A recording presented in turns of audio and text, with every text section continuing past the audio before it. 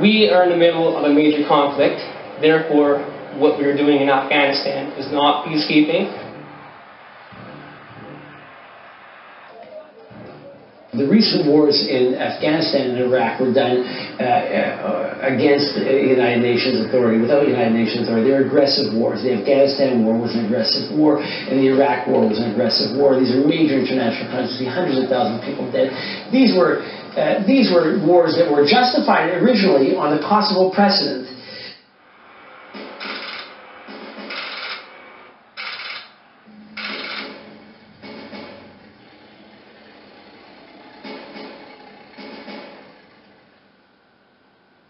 Canadians just sort of unwittingly, merrily go along with what the United States wanted, and we get drawn into this stuff. What the United States needed was a series of allies to give it a bilateral sense, to give it a sense that the entire world was supporting this war on Afghanistan and this invasion of Afghanistan, and that's what Canada provided.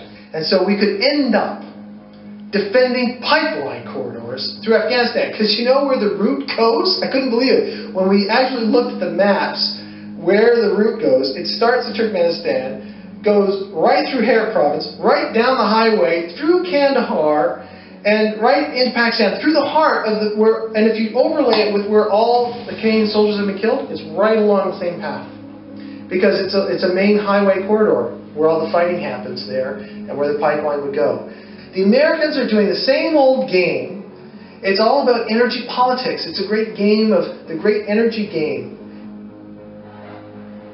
Chrétien has spent a lot of time in Turkmenistan, I gotta say, since he left office. He's now a lobbyist for some energy companies and goes to Turkmenistan regularly.